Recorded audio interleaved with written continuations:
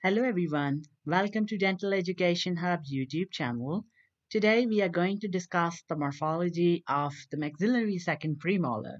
So what we are going to discuss in this session, we are going to discuss the chronology or the timeline of development of maxillary second premolar. We are going to discuss the number of these tooth in various tooth numbering systems, and we will discuss the landmarks that are present on the maxillary second premolar. So watch this video till the end. The calcification of this tooth, it begins by the age of 2 to 2.5 years, and the completion of enamel is around the age of 6 to 7 years.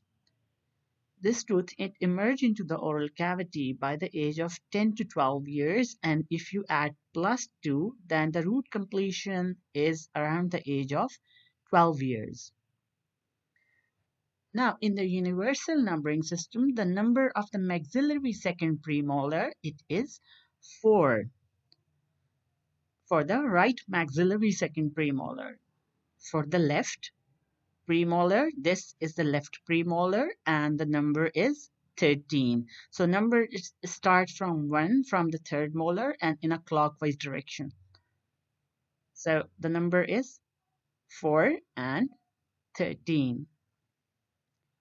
Now, in the Palmer notation system, the number of the maxillary second premolar, it is 5.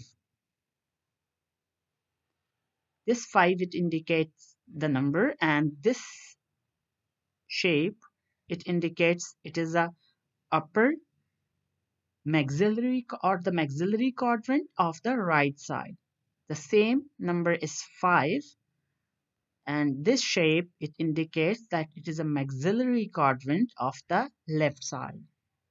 Now, what is the number of this tooth in FDI notation system? So this is the maxillary second premolar. This is the maxillary second premolar. So number of this tooth is 1, 5. 1 indicates that it is the right maxillary quadrant, and 5, it indicates the tooth number.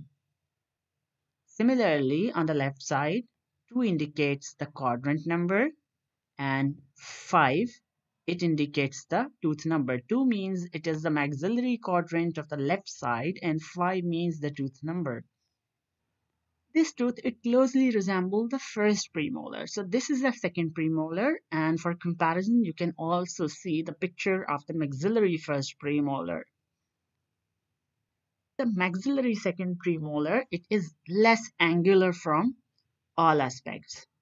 So it do not have very sharp angulations, so it is rounded. From the buccal aspect, from the occlusal aspect, and from the lingual aspect, it is more rounded. This tooth has a single root.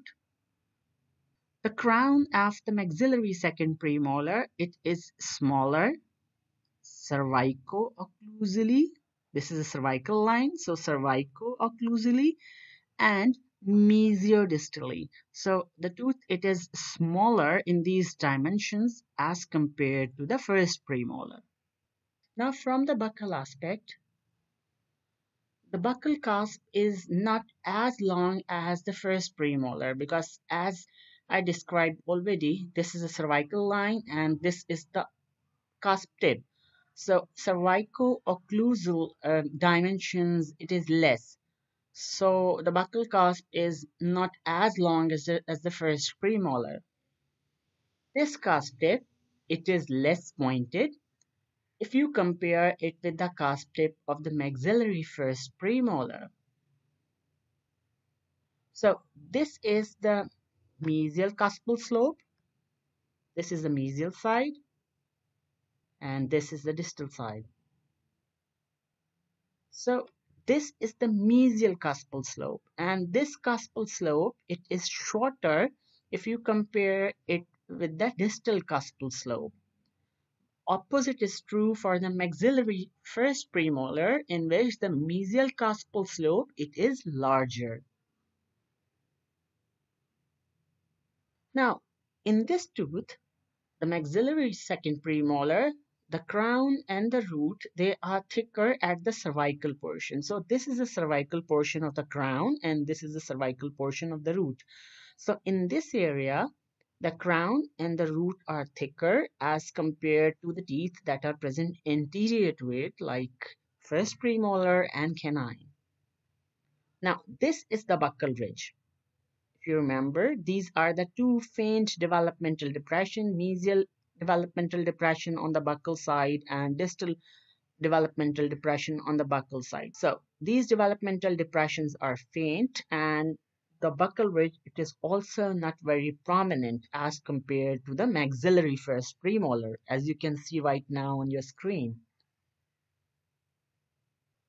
So from the lingual aspect, the lingual cusp of the second premolar, it is longer as compared to the first premolar. Therefore, very little occlusal surface is visible, and small portion of the buccal cusp and the cuspal slopes, they are visible from the lingual aspect. For comparison purpose, you can see the first premolar now on your screen. You can also see the remaining of the features from the lingual aspect. They are very similar. Now, the cusp of the second premolar, they are shorter as compared to the first premolar because of the less cervico-occlusal height of the crown. The buccal and the lingual cusp, they are nearly at the same level. It is very slightly, the lingual cusp is very slightly shorter than the buccal cusp.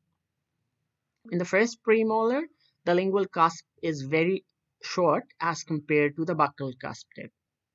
There's greater distance between the two cusps. It means that there is more buccolingual width of the crown as compared to the first premolar. So the buccolingual width of the crown is more. Now in the first premolar, if you remember, on the marginal ridge, there is a developmental groove called mesial marginal developmental groove. So in second premolar, the mesial marginal ridge, it is smooth with no developmental depression on the crown. Only a shallow developmental depression is there in this area, you can see on the root surface. But otherwise, there's no developmental depression on the crown surface. So on the distal side, the root depression, it is deep. So this is the root depression that is present on the root surface, and this developmental depression, it is deep as compared to the depression that is present on the mesial surface of this tooth. Otherwise, there is no extraordinary feature that is present from this aspect. The outer surfaces of the crown, these surfaces of the crown, they are more rounded as compared to the first premolar. So the tooth, it appears more oval in shape as compared to angular shape of the first premolar. So for the comparison, now you can see the first premolar occlusal surface, which is more angular in nature, angular in outline. This is the central developmental groove, and this central developmental groove, it is shorter as compared to the central developmental groove of the first premolar. There are some supplementary grooves that are radiating from the central developmental groove. So you can see these supplementary grooves, but these supplementary grooves, they are very small and they give the crown a wrinkled appearance. This is the triangular ridge, but these triangular ridges, they are small as compared to the first premolar. So this is the buccal triangular ridge, and this is the lingual triangular ridge, and it also forms a transverse ridge. They are fossas. This is the mesial triangular fossa, and this is the distal triangular fossa on the occlusal surface. So thank you very much for watching this video. If you like this video, please give us a thumbs up. If you have any questions, please do ask in the comments. Thank you very much for watching this video, and stay blessed.